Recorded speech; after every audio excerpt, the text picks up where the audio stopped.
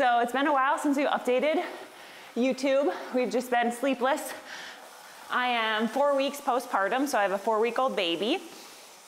And I'm trying to get back into training, but you have to be really cautious getting back, just healing. And so I've actually felt the best, like no pelvic floor pain on the bike.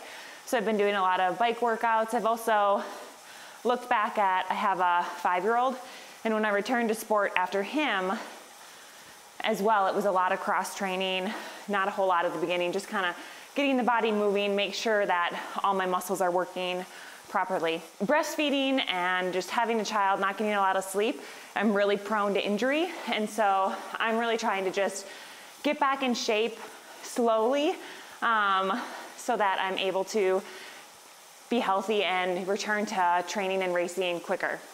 George was, the first 2 weeks especially, you know, we'd only get like an hour max of sleep. We're starting to get now at a time. Now we're starting to get more like 2.5 hours at a time, which if I can get 3 hours, I feel amazing. But so we've been tired, so we haven't really updated YouTube, and I feel like I haven't really had much to say, but yeah, we're just gonna try to continue to update YouTube with how the return's going, training, some day in the life stuff, and anything else, Pat?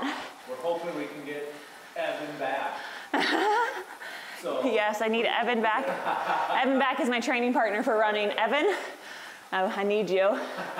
I'm also, you know, I'm gonna be cross training more, so if anybody wants to be my swimming partner, let me know and they're willing to come to me.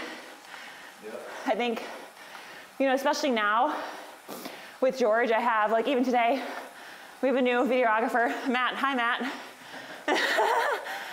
We had to change the time a little bit because I'm exclusively breastfeeding, so there's like a 1.5 hour time limit I can be training and gone, so, and I'm not really gone, I mean, he's on the other side of that with my mom, but yeah, so a lot of the training now is around George, and hopefully he starts to eat less frequently and I'm able to train a little bit longer and it'll be good.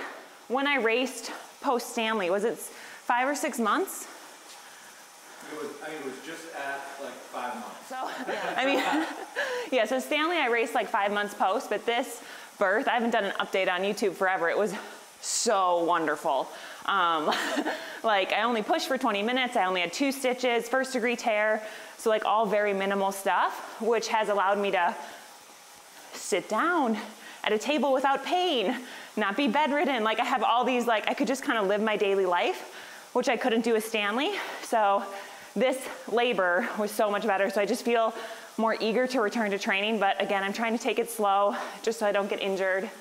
And yeah, so last time, you know, I raced about 5 months. I'm not trying to set a timeline because I think for me personally, when I set a timeline, set a race, that's when I really tend to get injured because I rush into it. So right now it's just all about keeping my body in check, making sure I'm returning in a safe way, which I've had Lindsay Golich help me in my return. She's wrote this workout that I'm actually doing today, which is 4 by 5 minutes.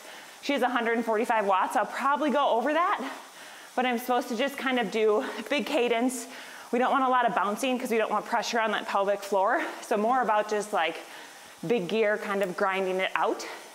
And so it's been wonderful to have her kind of help write my training because I know if I did it, I'd be doing way too much right now.